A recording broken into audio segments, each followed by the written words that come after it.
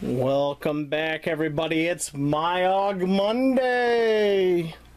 So I decided I'd show you guys something, teach you how to do something that you might need to do in the future.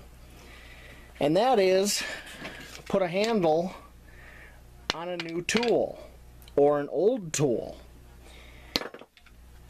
I found this little, I believe they call these shingler's hatchets, because one side is like a hammer, the other side is like a hatchet, and it's got a little nail pull right there. And I found this in the woods. I literally tripped over it. It had a broken off handle right here. It was partially rotted, so I know it'd been out in the woods for a while. And if you look at the end, it looks like somebody's been beating rocks with this thing. It's pretty beat up. And at one time it had a black finish on it. Look at that. Made in the USA. So I went to the hardware store. I purchased this replacement handle, which is for, I don't know if you can see that, it says right there, for Scout Camp and Belt Axe. And that's also made in the USA. Walnut Ridge, Arizona. So it's a shout out to you, Arizona. So I'm going to show you how to fit this and put it together, and then we're going to sharpen this and clean it up, and I may even repaint this, and I'm going to have a nice little hatchet. So let's get started. First thing is, we're going to determine how much material we need to take off, and basically we're going back to here, and we're going to taper this back. So we're going to remove this material here. So let me get a tool out, get set up, and I'll bring you right back and show you how I'm going to do that. Alright, we are back. We have our handle in the vise here, and I got a few tools. I've got a block plane I'm going to use to kind of take some material off here. And I've got this Stanley Pocket Sureform, which is kind of like a cheese grater for wood, and that'll help me contour this. So basically we're just nibbling away at it. You could use power tools to do this too, but you might take off too much material too quickly. I like using hand tools because it gives me the opportunity to fit this correctly without going too far. And I'm getting there. Yep, gotta take off some more. So I'm gonna go ahead and work at this. I'm gonna pause the camera. I'll bring you back when I've got the basic shape, and we will go from there. Alright, everybody. Took a little bit of shaping, a little bit of sanding, a little bit of working, but I think we got it. Because here is our, and look how that goes together. Okay, now we got quite a distance to go to get it in there, but I'm going to show you a little trick that my father showed me a long time ago on how to set a head like this. Now this works for just about any tool. Let me get that off there. And what you need is you need a heat source. Well, I have this plumbing torch. Typically what you would do is you'd take an axe head or a hatchet head like this, and you would put it next to a campfire and slowly warm it up. You don't want to get it hot, you just want to get it warm. Then you would start seating the head, and I'll show you how to do that. So we're going to use this plumbing torch. We're going to slowly warm this up. Let's see if we can do this without messing it up. Make sure there's no stuff in there. Alright. And we just want to get this warm, not hot. I'm touching it so I can tell when it's warm. Because what we want is we want the steel to expand a little bit, but we don't want to lose the temper. So we're just warming this up. And once I can feel heat over here where I'm holding it, then it's warm enough.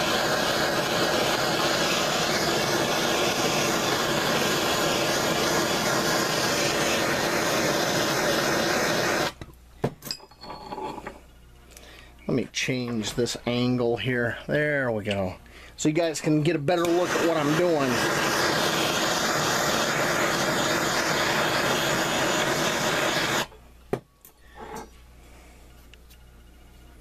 And I'm feeling warmth, so I would say that's warm enough. So we want to get that started. Then what we're going to do, let me swing you over, is we want to hold this like this, hit this end with a soft hammer.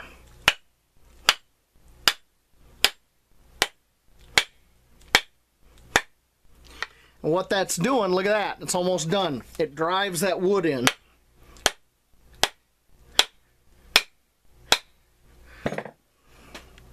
Almost there.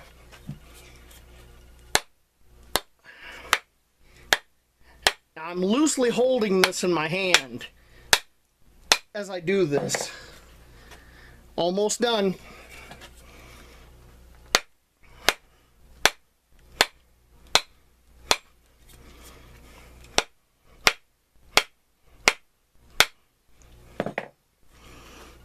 Almost.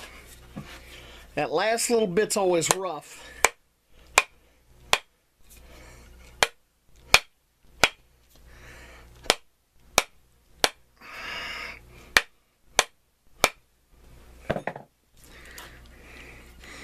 Yeah, we still got a little bit there to go.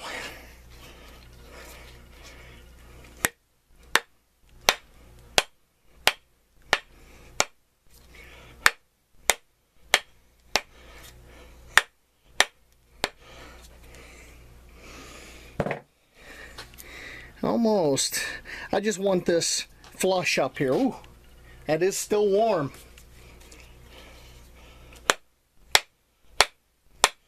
Yeah, in the old days, like I said, they used to put an axe head next to a campfire and do this. And they'd let it slowly warm up. Unfortunately,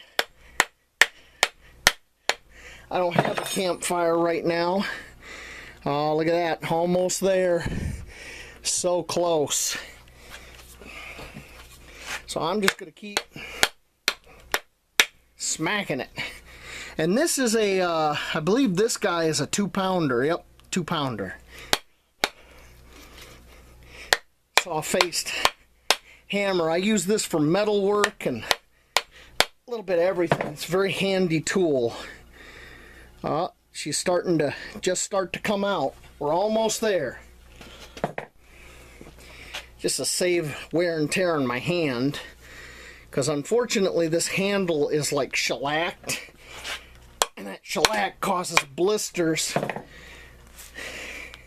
It's not going to matter with what I do to it, you'll see, but I don't want to get any blisters doing this. That'd be silly.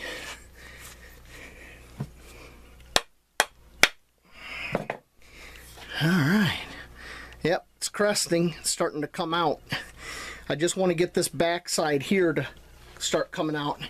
And as you can see, we're just getting a little bit right there, and that's fine. We will clean that up when we are done.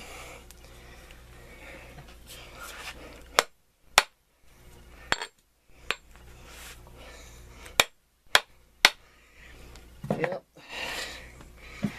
And you can do this with any tool, a hammer, just about anything.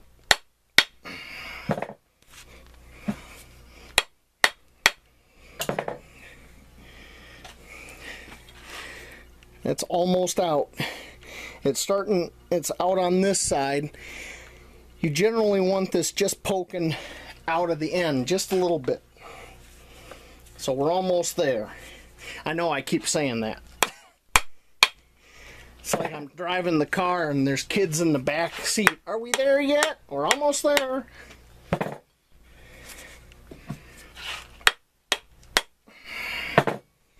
So I hope everybody's weekend was good. Mine was okay. Could have been a little better, but it is what it is. I am thankful to have a weekend off here and there so I can get things done around the house and shoot a video now and again. Okay. Almost there. All right. Wrap this up.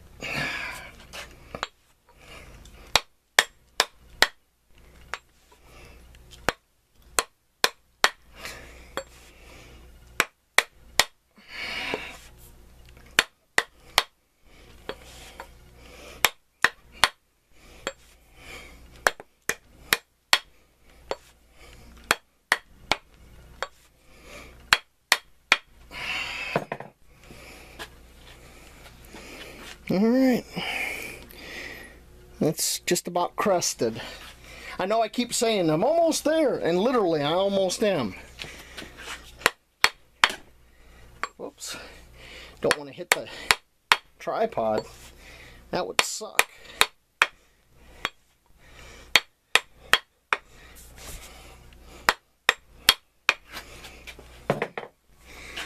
Okay, you know what? We're there. We got it where we want it. Okay. I'm going to go ahead and get us set up for the next step here, and I'll bring you back. Alright, everybody. So we got this in. We got the handle protruding. It's pretty well seated. We're pretty good. We had a tiny bit of curling right here, but I just used a pocket knife. I just used my pocket knife to remove that curling. Sorry, I forgot to turn the camera on. So, they give you a wood wedge with this. And the wood wedge, I put a little bit of a dark Sharpie right here. That's where the wood wedge goes. And you can see my mark. I need to cut this wedge down. So I'm going to go ahead and cut this and bring you right back for the next step. Okay. So we have our tight bond wood glue, we have our cut down wedge, and we're going to try to fit it in there. I don't know if it's going to go in because this is a really tight fit. So if it doesn't go in, then I'm just going to drive a steel wedge in there and we're going to call it good. Because I don't mind that. Not a huge deal. Okay, just a little bit of wood glue here on the tip. Alright, let's get this lined up. See if I can drive it in. And it's already buckling. Nope. It's not wanting to go in. Yeah, that it just split. It only wants to go in where that little hole is, so guess what? That's what I'm going to drive in. I'm going to drive that little piece in. Alrighty. So, that's all I could get drove in there. And that's fine. Because it did spread that just a little bit. On a large like 2-bit axe or something like that, that wouldn't be acceptable. But a small hatchet like this, not a big deal. Because in the same packet, they give us this little steel wedge. And what that is meant for is after you do this, you're supposed to put this in here, like kind of at an angle like this, and drive it in. So we will see if we can do this without messing it up.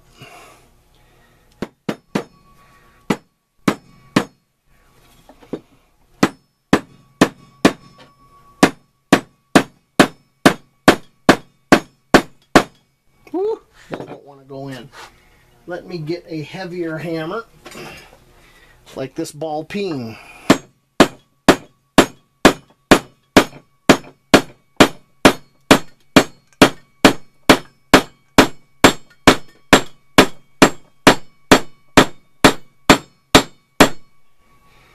Alright, that is not coming out.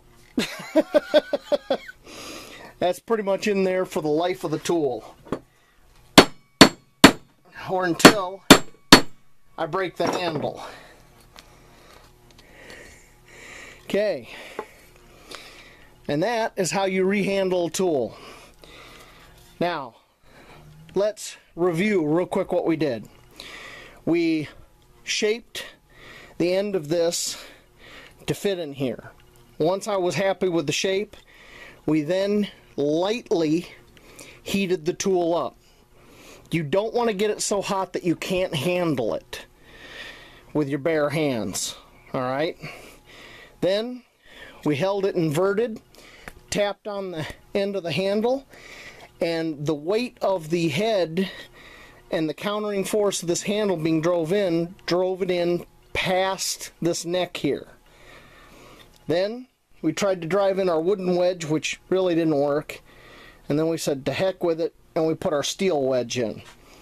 That's not going to go anywhere. But we're not done yet. I want to make sure that this is fully serviceable, and we got to do something about this silly finish on this handle.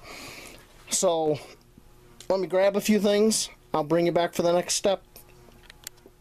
Alright everybody, so you can go ahead, you could strip this handle and then treat it with linseed oil, and that would be a lot better on you than this lacquer. This lacquer will just create blisters on your hand, I'm warning you.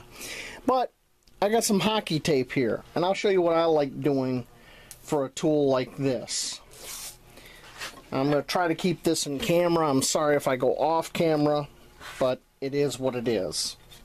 So generally, whoops, kicking the camera around. Generally, you take the tape, you go over the end, kind of like this.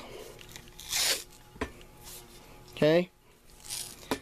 Then, what I'm going to do is I'm going to work this tape back.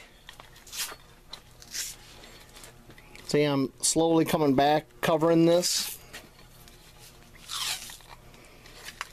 It doesn't have to be pretty or perfect, it just has to be on there. Because what we're about to do next will really make it, I guess, pretty, depending on your point of view. Okay. So, I got that end all covered. Now I'm going to start working this tape. I'm going to work this tape up the shaft to about here. So I'm going to knock that out. I love hockey tape. It is extremely useful. I do this to a lot of my hand tools that I take into the outdoors, because it doesn't matter what kind of weather you're in, wet weather, cold weather. This, what I'm going to show you here, gives you a great grip. And you do not want to lose control of even a hatchet due to lack of grip or a bad grip. You can seriously injure yourself, slip and hit yourself in the legs, hit one of your major arteries, you could die. So, something to keep in mind. Okay, so I got as much of the handle covered as I want. I'm going to go ahead and cut this tape off. Alright, so I got that all covered, right? Now you can see there's still a little bit of this handle here. I'm going to put a piece of tape going around here like this, and I'm going to show you this next cool step.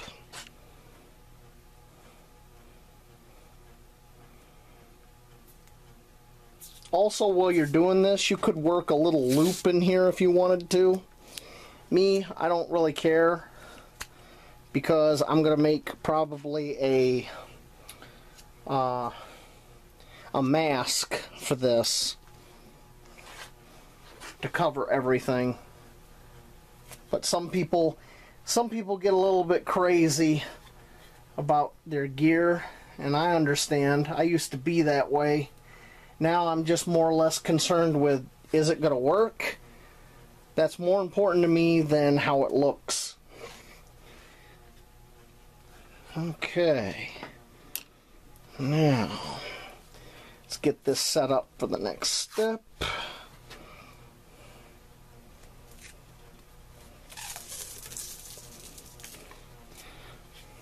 Okay, so we have the tape right here, and we're going to pull out a whole bunch of extra tape. You want roughly double the length of the handle, and then you're going to spin the tape. And I'll show you what that looks like here as soon as I get this spun up. We're making like a little rope, okay? So there's a rope. Now, we're going to affix that to the handle, and it creates this textured surface. As soon as I get it, I will show you.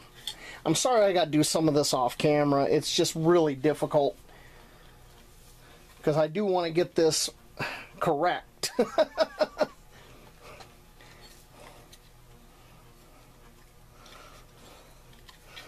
Okay.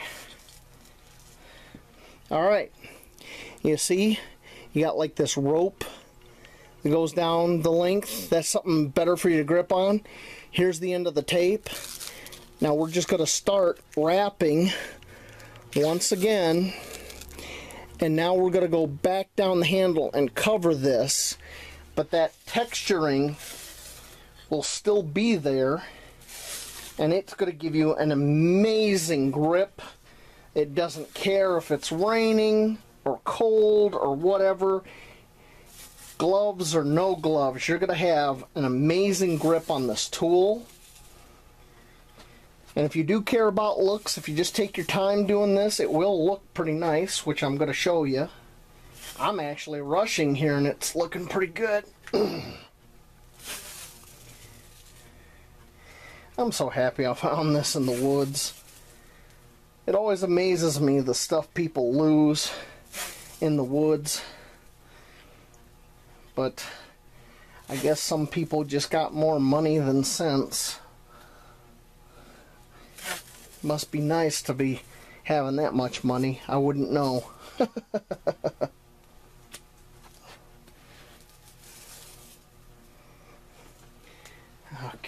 of course now the tape is fighting me. I want it to do one thing and it's doing another.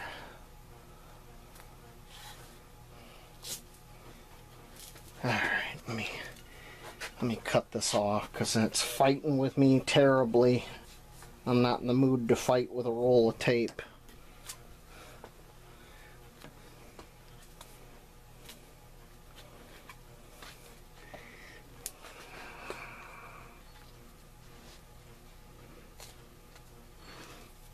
See that? It was fighting me. It decided, nope, I'm not going to do what you want me to do. So I said, okay, I'm cutting you off. Almost done, folks, and then I'll show you the end result. And all we were doing is we were rewrapping the handle down the other direction.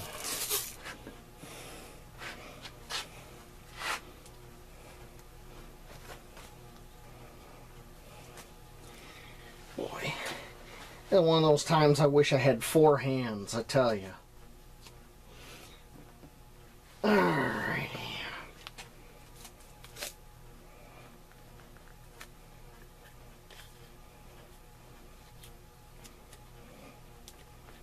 Okay, so there it is, all done. You can see we got this ridged surface that runs the length of the handle that we wrapped. That will give you excellent control with this tool. Alright, now we only have one final thing to do. We got to clean this up, and I got to reprofile this from where somebody beat the hell out of it. And yeah, so let me get set up and I'll bring you right back. Okay, we're back. I got my auto body disc grinder, and don't worry, I will mute the volume so you don't assault your eardrums. We got our hatchet secured in the vise, so oh, I gotta shut the door here because I don't want to send that noise throughout the house. So let's do this.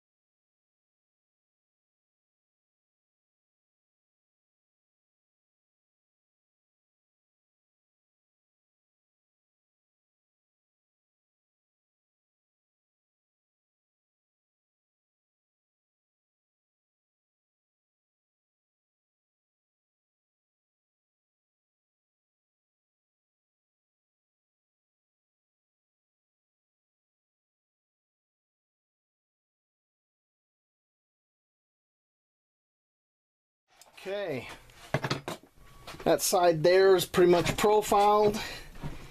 I can just get this out. I need to flip it. Now we do the other side. Oh, Murphy, leave me alone, please. Murphy's here. I can tell everything's going wrong. Senor Murphy, please, no. I'm trying to do a video, Murphy. Leave me alone. Okay.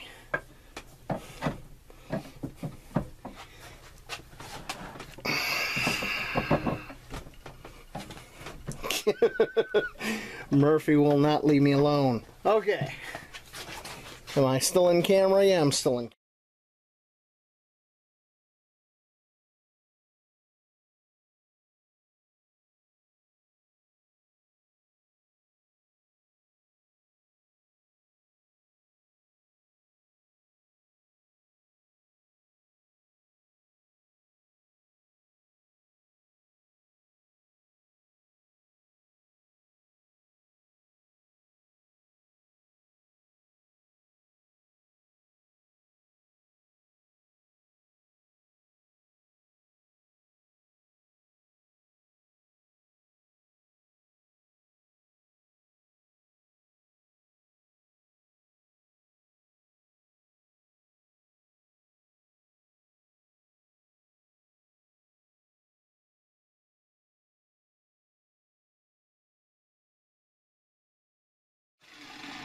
Looking pretty good, looking pretty good.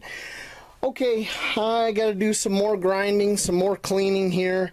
I gotta take a wire wheel to this. Rather than show you all that mess and make this video longer than it needs to be, I'm gonna go ahead and stop the camera, do that real quick, and bring you back. Alright, we're back. I used the wire wheel. I cleaned it up really good. I reprofiled the hammerhead and took some off the edges here where it was starting to mushroom. Now you can see the USA, the B proof mark. There's another one here, and I think that's for 1 pound. I think that's the weight of the tool. So now I need to mask this part off here where the edge is going to be, and I need to mask this part of the handle off and give this a quick paint job. So let me go get my tape, get this set up, and I'll bring you back. Okay, so I got this taped off, what I don't want painted. Here the edge where I'm going to work it on and, you know, sharpen it. But everything else, this part of the wood here, I don't care if I get any paint in here. It doesn't really matter to me. So, let's do these.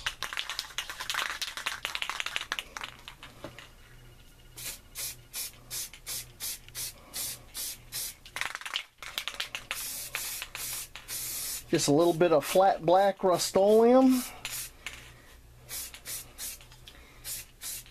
And this old boy will be back in service. I sure want to thank whoever left this in the woods for me. I really appreciate it. I was actually thinking on buying a small hatchet to use in the outdoors, so I put a pretty heavy coat on there. And now I just got to let it dry. Oh, I see a spot I missed. There we go. Now I just need to let this dry. And then we can peel the tape off. So I'm going to put it here in this vise.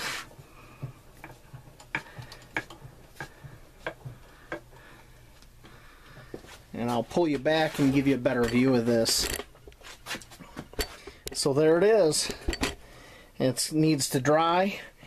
And Murphy was here. He's no longer here. He left. He wounded me and he ran away. So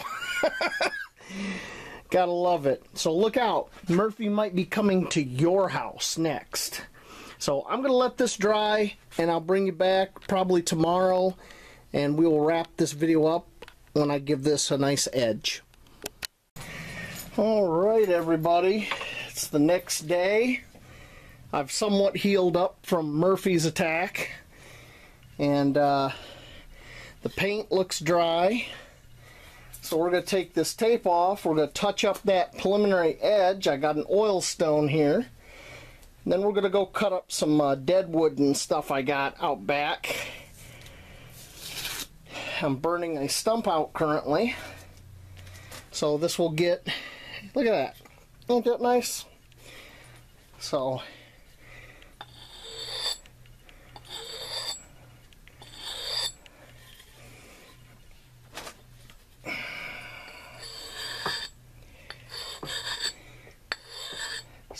I hope everybody's weekend has been went well.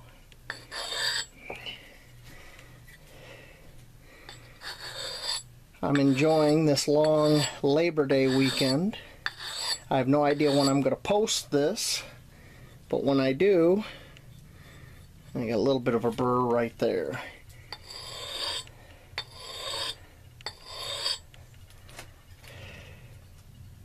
Alright. That's got a really nice edge on it. So we're going to go outside and chop some stuff up. Oh, wait a minute, I got to take off this blue tape here.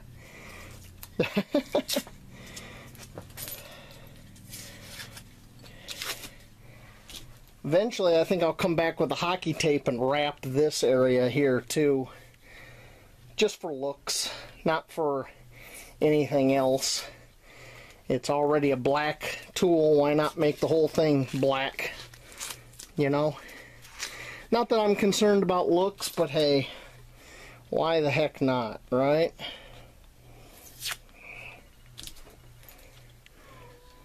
And that's the cat on the other side of the door, desperately wanting out here into the workshop, because power tools and cats don't mix. Alright, so there we are. Let's head outside. Alrighty, so I got some deadfall out here. I'm chopping up to put on a fire. Oh yeah, I'm liking that.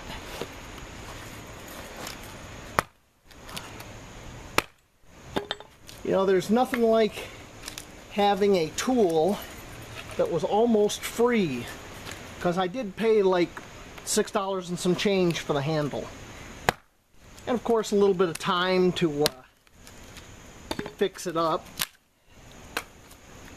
So, pretty good deal, I think.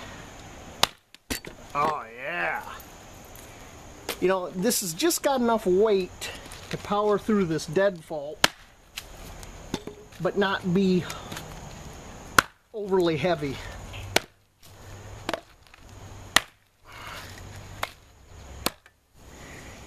Well, there we go. And that handle is still very solid. I don't have to worry about that coming apart, and got a really good grip on it. So I hope you enjoyed this MYOG. I hope you learned something, and I hope to see you later out in the woods. I'll catch y'all later.